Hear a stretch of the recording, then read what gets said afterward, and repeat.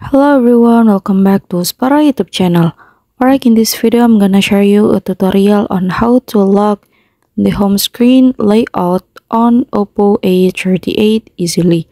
Alright guys, as you can see that the layout of application on the home screen is very messy. So now let's tidy up all of them first.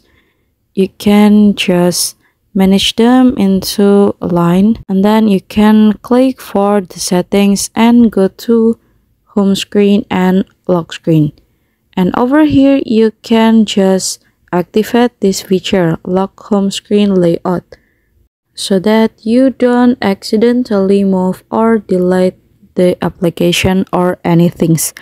Alright guys, so here's the tutorial on how to lock the home screen's layout on Oppo A38, and thank you so much guys for watching.